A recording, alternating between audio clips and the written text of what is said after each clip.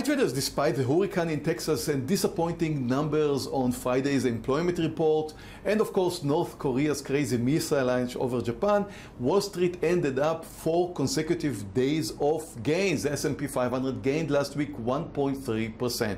Now, has the market stopped responding to news?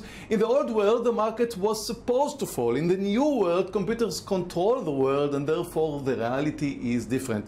Someone has not changed yet the algorithm.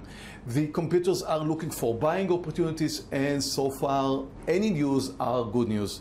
The market is very close to new all-time highs. The chances for successful breakout in September, a period of no declines, is very small. However, if there is going to be a breakout, it is very, very likely for this breakout to fail. Let's take a technical view of the market. When I take a look at the S&P 500, I can see that the S&P is very close to the highs. Look at this very nice triangle formation that we described last week. We did move out of the triangle. However, I thought it's probably going to move down. The market decided to move higher. So we are getting close to the highs. And again, as I mentioned earlier, I think that even if we are to move over the highs, it is very, very likely for this breakout to fail.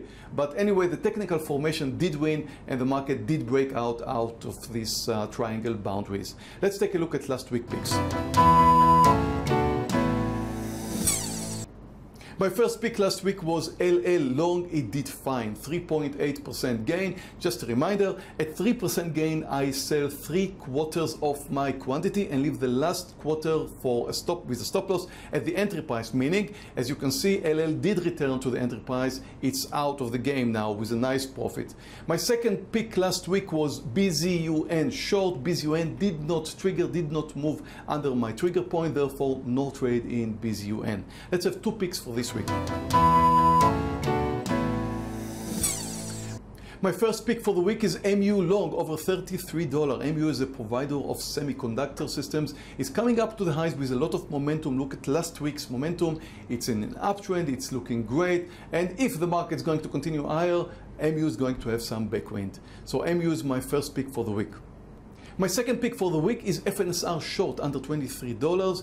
And again, we're looking at the trend. The trend is definitely down. FNSR is downtrending. There's a nice technical breakdown formation under $23. FNSR is a producer of optical systems for data communication.